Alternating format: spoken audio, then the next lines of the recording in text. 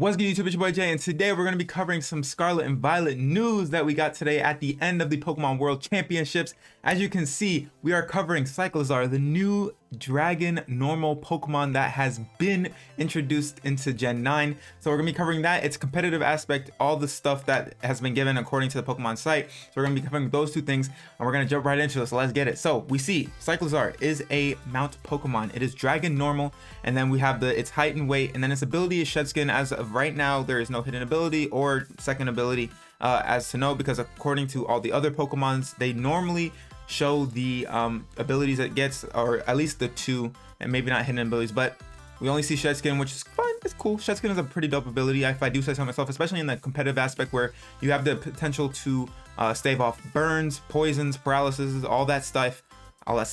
So we're cool, we don't have to worry about that. But as we get into it, there has been two speculations in regards to this mon. Some people say it is the pre-evolution into Koraidon or Miraidon based on which game you pick. And then another is that it is a mon that is the present legendary, kind of like, because both of the games, Koraidon and Miraidon, represent past and the future, so this might be the present. So those have been speculations regarding this mon. But as we get into the description, it says a Pokemon that lives with humans. This Pokemon has lived in many households in the Paldea region since ancient times, has a mild disposition, and people riding Cyclizar are a very common sight. So from that alone, I feel as if this is just a regular mon that's just a lizard. It is, the region is based off Spain and whatnot, so you know there's a lot of lizards and stuff and types of lizards, so I feel like this is just tribute to the plethora of lizards in Spain and whatnot. So I don't think this has anything to do with the legendaries. I think, you know, design wise it is very similar, and I could understand why it would be like a pre-evo or something that would follow in the suit of how they did in Sun and Moon in regards to Nebby evolving into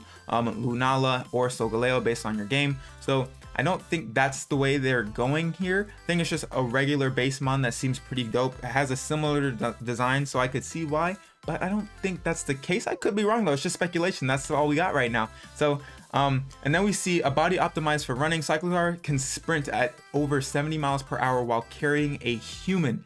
So that can potentially be of note to its base stat of speed in the competitive meta, because you know, it says 70 miles per hour, so maybe base 70, but with a human. So maybe without the human, it could be, yeah, I don't know, base 80 potentially. So, or it could just be faster. We have no clue. I mean, this whole thing has a body optimized for running, and what I think of in that pose right there is like a Velociraptor. So I feel like it would be maybe a base 100 speed mon. I could be way wrong, but he should be a speedy boy. He should be very much a speedy boy. So I'd say maybe base 90, base 100. You never know, but it would be dope if it was base 90, base 100. I think that's a great speed tier to use and have this mon be usable.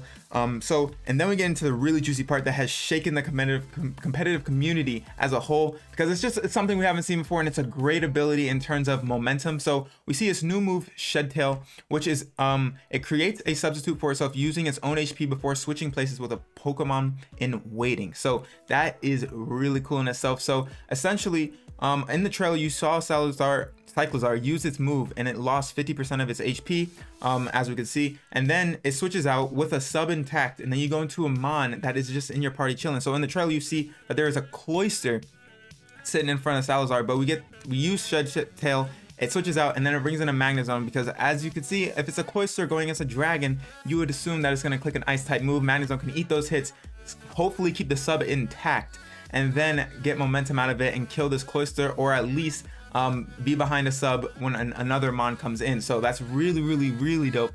But the only thing about it is that you can only use it potentially maybe twice, but depending on the HP stat. I think if you have it like at even, I assume you'd be able to use it twice, I think, if I have that math correct.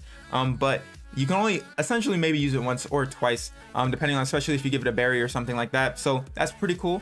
But it's just dependent upon if we are going to be able to use this in the competitive aspect, because, you know, Draft League and whatnot have all types of rules regarding like baton passing and sub passing and all that other stuff. So it's going to be interesting to see what kind of use it'll be. I'm very excited to use this mon. I think it's going to be great, especially going into Draft League. It's going to be one of those mons you definitely want to try, because it's just essentially it's baton pass and substitute all in one, but at the cost of half HP rather than the 25% it takes to do a normal sub. So very interesting. I'm very hyped to see it. And then also 8 seconds into the trailer, you get to see Cyclizar like for a split second, and it's using shift gear, so which is awesome. Which shift gear, if you don't know already, it boosts your speed by 2 and then your attack by 1. So if Cyclizar has a very good base attack stat, maybe in the 90s, or even if, at minimum at 80, it's still going to be very useful, especially as like maybe like a cleaner or like a little tiny breaker that you can use.